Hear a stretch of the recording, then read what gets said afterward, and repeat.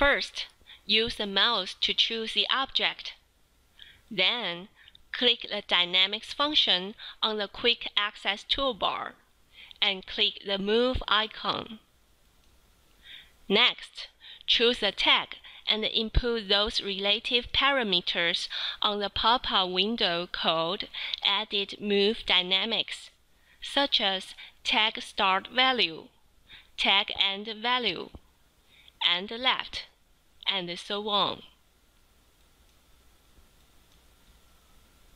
After that, you will see a transparent object beside the original object, which means the targeting location of this object.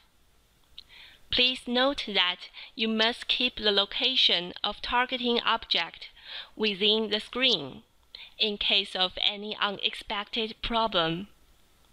At last, this chosen object will move to the targeting location when the condition is fulfilled during the runtime period.